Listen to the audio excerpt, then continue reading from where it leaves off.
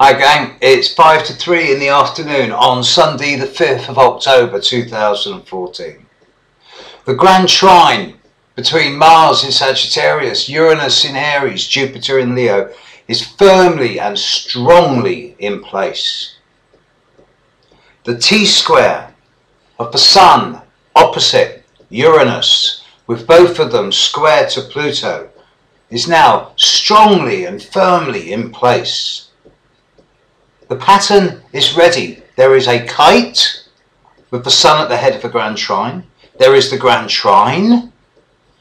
There is a T-square. And all of these are around for 3 or 4 days. And so we await the entrance of the Moon.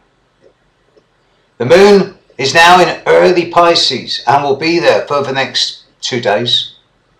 And it will get bigger and bigger in the sky. And then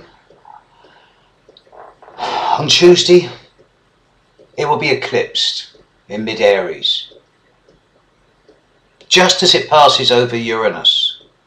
And all of a sudden, unfettered Uranian energy will come through. Into that pattern, it will enliven it. It will create some wonderful new stimulus.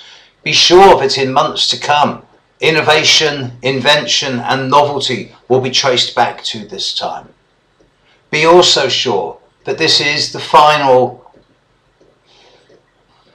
not so much nail in the coffin, but crack in the eggshell. This is Pluto in Capricorn of the more challenging type. The caterpillar being forced to turn into the butterfly, the snake shedding its skin by compression. If it weren't for Pluto, this would be a wonderful new moon. As it is, it's a real stinker. Full moon, I'm sorry. As it is, it's a real stinker. Even with the eclipse, with Uranus, I still wouldn't mind so much if it weren't for the Pluto square. Because of this, and because of the large number of planets involved in this pattern, I think even Venus might be getting involved later, quite close to it as well. It seems that this new moon, this full moon eclipse is going to impact not so much on the personal level, except with some, more on the global level. I've named the people whom I think will be most affected by this particular full moon eclipse. I'm sure there's lots more whose charts I simply haven't had the time to study. But this eclipse is falling on, for example, Putin's Sun, Saturn midpoint, Cameron's Sun, Gordon Brown's ascendant, Farage's Sun. There's going to be political carnage over the coming month or so. It also is going to have a strong effect on certain individuals, and perhaps I'll cover that one later today or else first thing tomorrow with regard to specific birthdays. But anyone, look, this isn't just an eclipse, right? It's not just an eclipse in a magnificent pattern conjuncting Uranus. It is the Grand Cross, part 4. Go back to the start of January, the first 2 weeks of January. Those of you who got hit then, it's the start of a process, which as the Grand Cross hit in the 3rd and 4th week of April, reached its most manic and disruptive and volatile. And then in mid-late July, it began to hit its peak. And there's certainly many people whom over August and September, and myself it has to be said, who thought that come August, September, okay, Grand Cross is over. Wrong. It's come back now.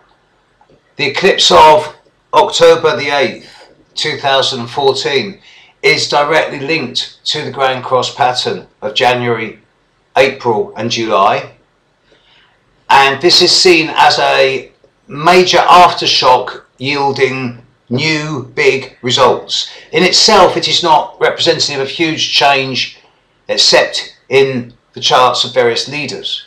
It is seen as the next step on a long course of process change, of which the final one, the fifth and final part of the Grand Cross, will come after the Mercury retrograde is finished on November the 11th, November the 12th, when Mars conjuncts Pluto at 11 and 12 degrees of Capricorn.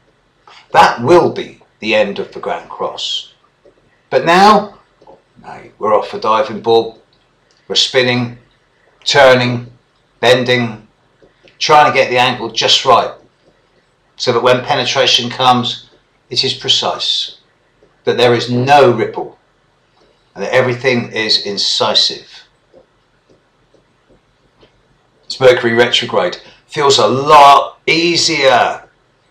How can I say that? But it's true. Everyone I'm speaking to in the last few hours, last 24 hours says, oh, thank goodness Mercury's gone retrograde. This we know where we stand now. It's not the fusion. Breath holding time, folks.